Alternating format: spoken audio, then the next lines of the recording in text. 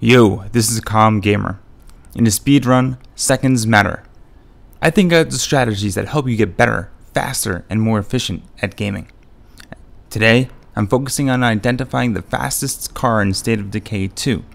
My hope is that you enter the Hall of Fame and remember that I, CalmGamer, played a small part in helping you to get there. But before we start, remember to like, subscribe, and comment. I do reply often. Now look, I'm going to mispronounce some things, and Jimmy Crackhorn, get over it. Let's get into the analysis. For a speedrun, you can't settle on a mediocre vehicle. You need speed. And right now we're comparing the Impaler to the Viking, to the Legender, to the Road Racer MX.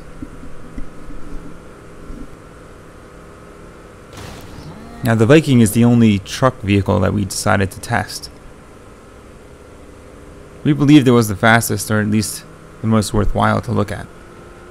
The Road Racer MX seems to have taken an early lead, followed by the Impaler, and then the Legend. All of these cars are good choices for different reasons.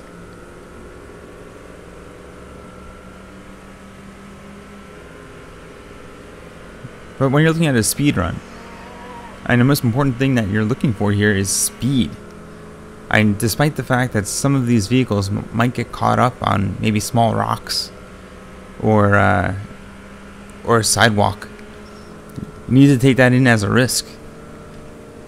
Given the Hall of Fame, your only goal is really to do it fast.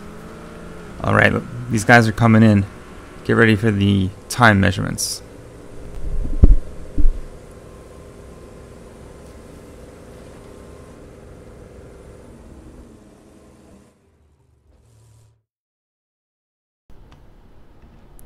Okay, moving along here.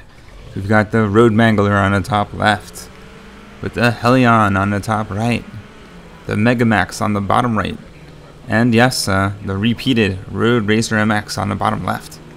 It's repeated because, look, it's the fastest of this four set, so we might as well keep it in here to compare against these three. Now the Road Mangler vehicle is actually just a vehicle kit applied to the Road Racer MX. The Helion and the Megamax are both upgraded vehicles as well. And I know that you're gonna have one more question here. You're gonna be like, "Hey, do I need an extra gas can in my inventory in order to actually complete the speedrun?" I'm gonna tell you something very, very simple. No, you do not need another gas can.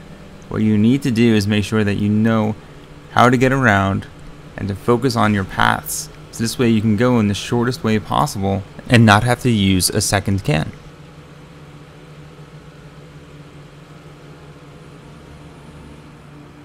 Alright, these guys are coming in.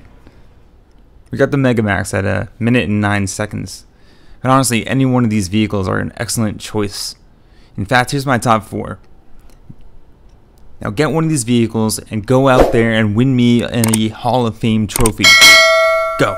This is CalmGamer, signing out.